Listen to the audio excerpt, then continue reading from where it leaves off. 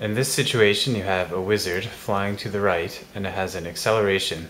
And then you have a string hanging down below it, and because it's moving due to this acceleration, the mass, which is hanging at the end of the string, makes this angle theta with respect to the perpendicular. And so, what we want to figure out is this wizard's acceleration. Going to be heading to the right. So we do the same as in the previous examples. We sum up the forces in the x and the y direction, and we make a free body diagram for this. So the free body diagram, we represent our center of mass, and then we would have the tension coming up, tension in the rope. Then we would have the force of gravity going down, force of gravity, which is mg. And then we would have our angle theta, and this angle will be equal to this angle here. So this angle is always equal to that angle, as long as these two lines are perpendicular. Okay, so now we're going to look at just the forces in the x direction. So we're going to sum of the force in the x direction, which is equal to, well, we're going to have this component of the tension going over this way. So remember SOHCAHTOA, so opposite, so it's going to be sine, so it's going to be t sine theta, and then we don't have any other forces in the x direction, except we do have the acceleration in the x direction. So because it is moving and there is an acceleration, it's going to be equal to ma.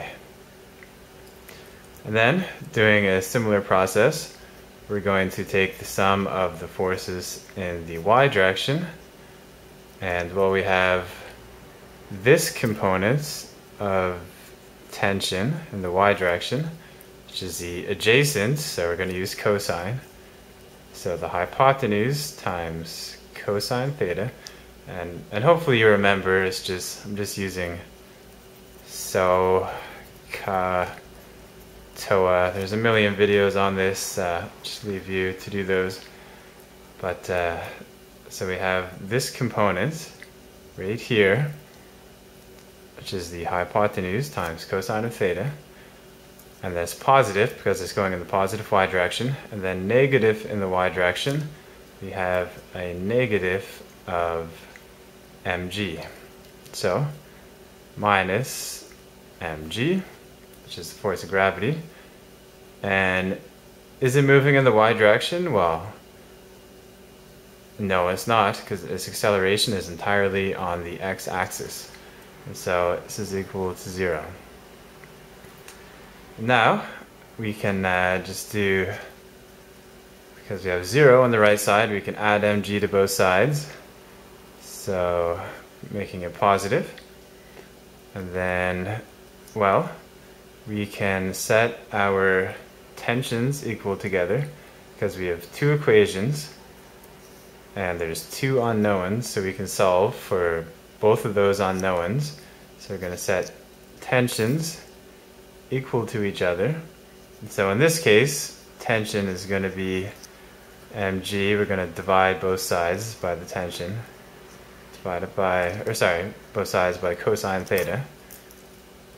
Cosine, hopefully you picked that up.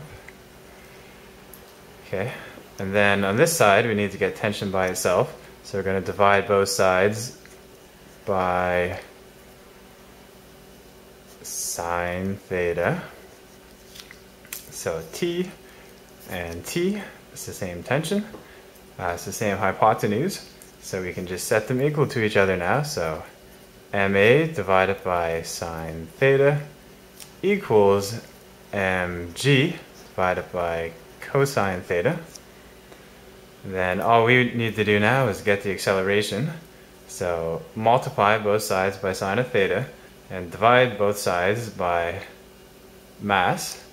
So acceleration is going to be mg times sine of theta, because we multiplied it to both sides, and then divide it by this mass divided on both sides times cosine of theta.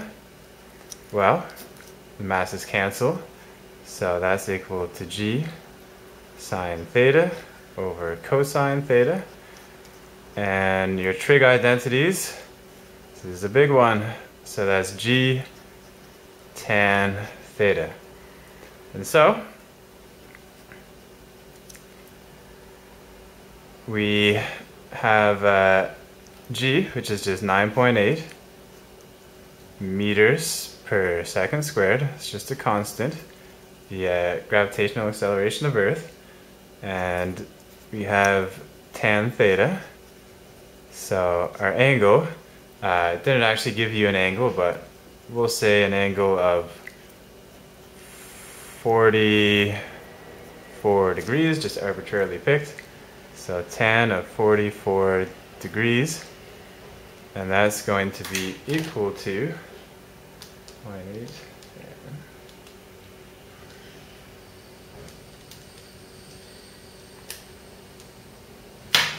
9.5 meters per second squared. So that means your acceleration is going to be 9.5 meters per second squared for the wizard. And now doing the same thing with this example. So this is just to show you that these examples are just picked to demonstrate the physics behind it and the math behind it. So let's say you're actually sitting on a train in this example, and your train was accelerating along the x-axis, and you just had a pencil with a string tied around it and a mass on the end of that, and you were just sitting there. So you were holding it, and there's a string dangling down with the mass, and as the train accelerates, it starts to swing, making an angle, and you can measure that angle. So let's say it made a 20-degree angle as the train's accelerating. Then you can actually figure out the acceleration of the train by just using what we already just worked out. So acceleration is going to be g times tan theta, which is 9.8 meters per second squared, times tan, well, say it made a 20-degree angle, that'd be 20 degrees. And so the acceleration of the train would be 3.6 meters per second squared.